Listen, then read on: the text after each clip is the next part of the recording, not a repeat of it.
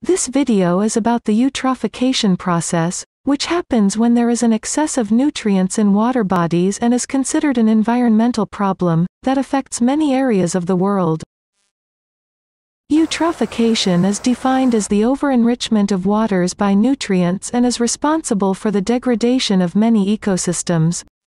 The occurrence of algal blooms and oxygen depletion, which are harmful to aquatic life, are characteristics of the eutrophication process. The increase in the amount of nutrients, such as nitrate and phosphate, in the aquatic environment can cause eutrophication. During this process, there will be an excessive emergence of organisms such as algae and cyanobacteria.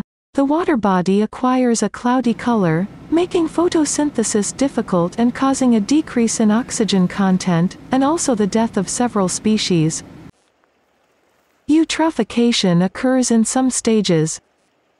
Increased nutrient availability.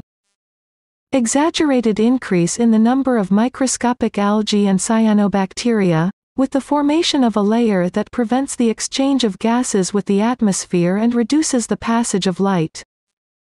The death of rooted plants and also of algae below the surface, due to the impediment of the passage of light and the performance of photosynthesis, with a reduction of dissolved oxygen and available food.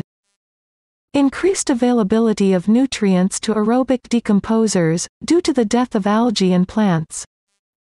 Oxygen reduction due to aerobic decomposition, causing the death of animals and plants. Anaerobic decomposition, without the use of oxygen, that triggers the release of gases that cause a strong odor. Eutrophication can originate low oxygen, or hypoxic, areas. It can occur in oceans and lakes. Few organisms can survive in hypoxic conditions, so these areas are considered dead zones. The cause of this excess of nutrients in the waters are human activities, and the dead zones are often located close to inhabited areas. The main causes of eutrophication are rapid population growth, intensive agriculture, and industrial activities, which emit large amounts of nitrogen and phosphorus.